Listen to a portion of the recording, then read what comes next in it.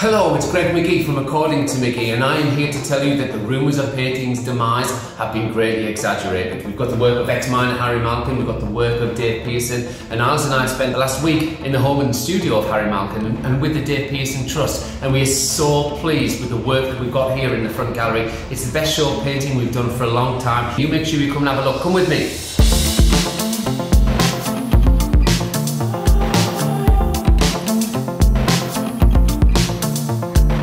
So this exhibition is a vindication. Dave Pearson has been eulogised on Radio 4 and the BBC One show as a major artist of the 20th century.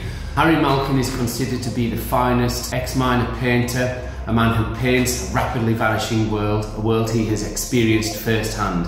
This is excellent artwork. We have it in our gallery, we also have it on the back of our site. We'd love to see you.